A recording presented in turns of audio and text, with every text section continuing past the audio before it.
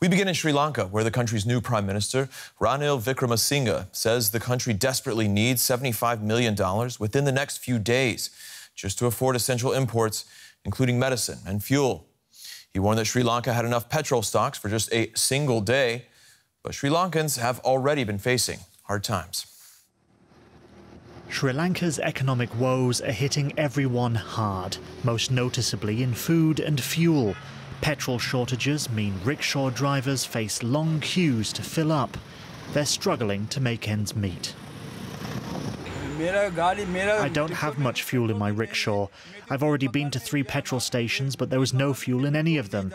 Even though they have some here at this station, the queue is too long.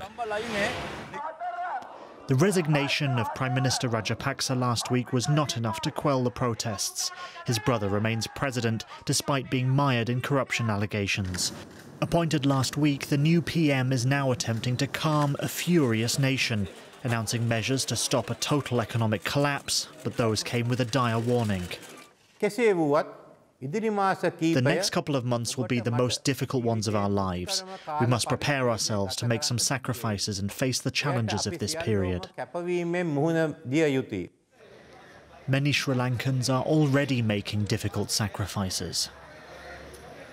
How will we manage without fuel? All the vehicles are here. We don't have any work now. This is our only job these days. There's nothing else to do. Reforms are on the way, but it could take more than an improvement in food and fuel supplies. It could even take the departure of the president to satisfy Sri Lankans calling for change. Pakiasoti Saravanamuthu is the founder and executive director of the Center for Policy Alternatives in Colombo. Pakiasoti, thank you for joining us. The people of Sri Lanka are being asked to make further sacrifices by their new prime minister. To what extent are they willing? Well, this remains to be seen. I think, if the Prime Minister and the government continuously speaks to the country and explains to them why we've got ourselves into this situation and what we need to get out of it, then I think there won't be so much of unrest or disturbance in responding to the difficulties of the economic situation. But there is the other dimension, and that is the political one.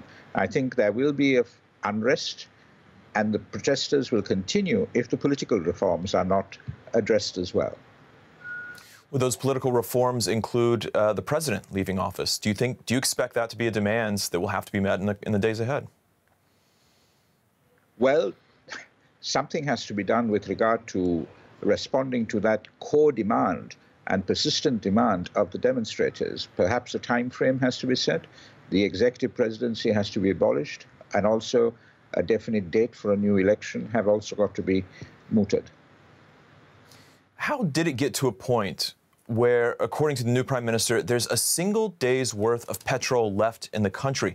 How did it get that far? Why were no appeals made earlier for support, or were they? Well, I think it's because of the incompetence and incapacity to govern on the part of the Rajapaksa regime. They used up all our foreign exchange reserves in terms of paying creditors and international bond holders. And as a consequence, we didn't have any foreign exchange to get the bare essentials in terms of food, fuel. What does this mean for those on the ground, for people and how they're living? How bad is the situation? Can they still afford food, for example, across the island? It's an unprecedentedly bad situation. It's the worst that this country has ever faced. There are people who don't have 3 square meals a day. There is a shortage of drugs. They're constantly standing in queues for fuel and for gas. So it's very, very grim. And as the Prime Minister has said, it's going to get worse. The Prime Minister also said that they need $75 million in the next few days. Where's that money going to come from? Well, hopefully the money will come from our friends, in that India is one, Japan is another. We have to get the bridging funds in order to tide us over the period before the IMF deal kicks in, if it is going to kick in. All right. Pakiasoti Saravanamuthu with the Center for Policy Alternatives in Colombo. That's the capital of Sri Lanka. Thank you very much.